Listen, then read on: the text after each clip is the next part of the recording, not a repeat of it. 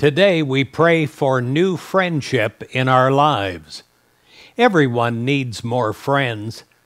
I found that when I bought a new motorcycle, I didn't have anybody to ride with. So I prayed for friendship. And almost overnight, new people came forth. I pray, and you pray, for new friendship in our lives. We pray that we can be a friend first, that we realize that we're needed, that other people are seeking friends, and we provide that need. We are a friend, and we're seen that way by all. I pray that you have the touch of God upon you, making you a friendly person. I pray in every cell of your being, you radiate out friendship and love. I pray that from the top of your head to the bottom of your feet, you're a friendly person. You have an aura of a friendly person.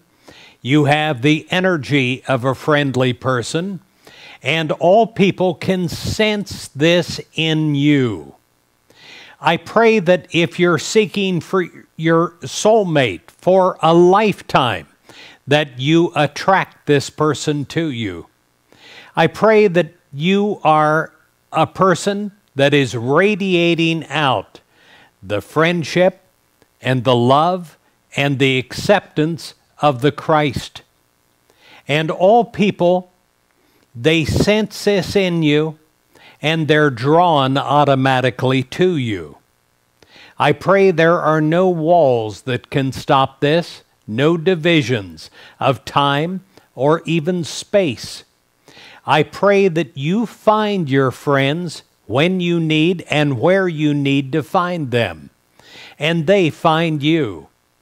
And I do not pray for temporal friendship. I pray for those friends that will last a lifetime, that will be with you through thick and thin, that will always be by your side. I pray that you walk through your life fortified with a support group, many people that believe in you, that are lifting you up, just as you are believing in them and lifting them up. I pray that there are times with your friends of deep laughter, times of joy, times of discovery, times of doing new things. I pray that your life becomes like a child again, exploring out new friends without the barriers of the insecurities. I pray that in all ways that you will discover and find friends, that they will discover and find you, that there will be no ice-breaking sessions, no qualifying sessions to see if this person fits or this person fits. I pray that there is a perfect fit in all ways, and that you will be attracted to people of like mind, and they will be attracted to you. I ask God to help you find these people, and I ask God to help them find you, and that it will not be a struggle, that it will be easy and automatic, that you'll widen your circle, not just in a small space with a small pond fishing, but a wide universe, finding all your good everywhere. I pray and I decree in Jesus Christ's name that you are a person with many friends, that you are a person that discovers friendship, and friendship discovers you. I pray that you have a life that is filled with joy because of the laughter and the fun that you have in companionship. And I pray that the days of being alone are ended. In Jesus Christ's name, I so decree and believe without doubt. Amen. Positive Christianity.